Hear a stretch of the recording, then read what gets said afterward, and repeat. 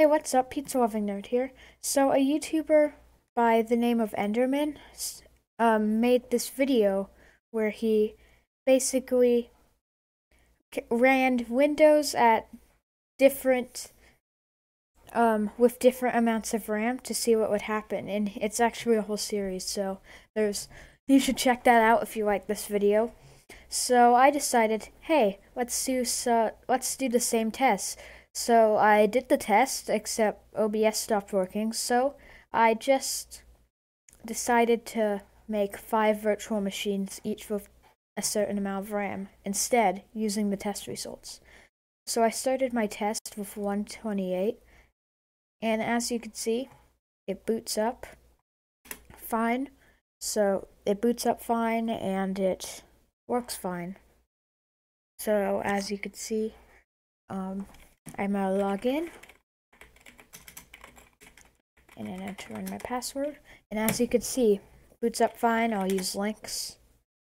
So let's type in google.com and I can search Google. Google. The classic Googling Google. Anyway, so I'll just shut it down.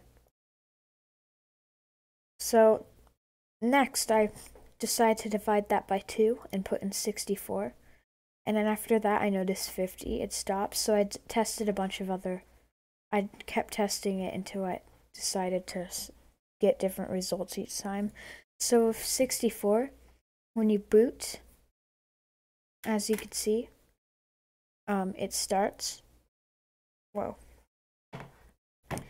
But then it gets an error saying SM bus base address unintelligized. Upgrade BIOS, blah blah blah.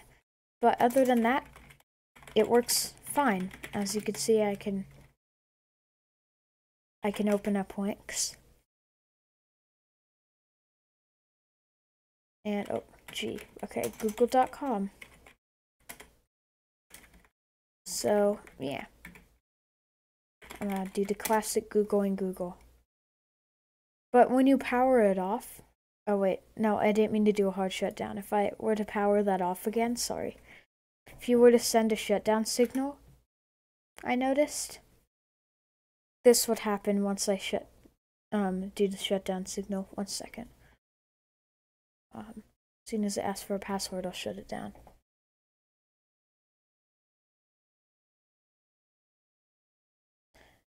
Okay, so as soon as I do the send a shutdown signal, it gets a kernel panic. It says out of memory and no killable processes. So then you have to power off the machine. Next, when we get to 58, when I boot, it has to kill a bunch of systemd processes. So systemd udevd.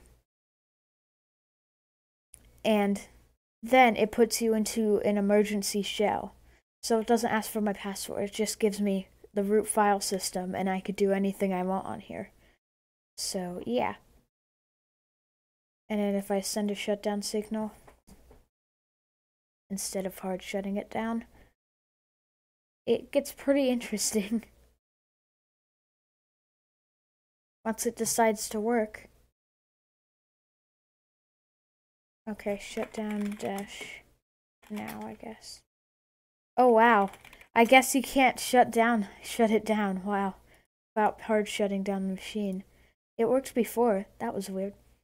But now when we get to 57,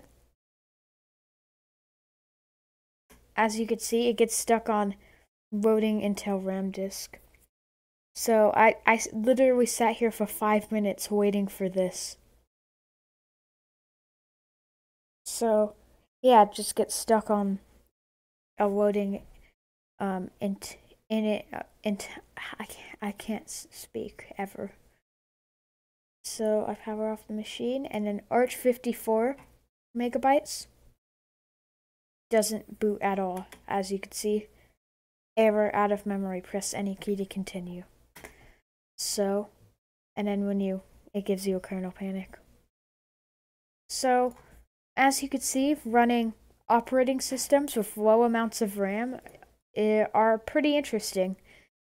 Please like and subscribe and share this video, and I'm out.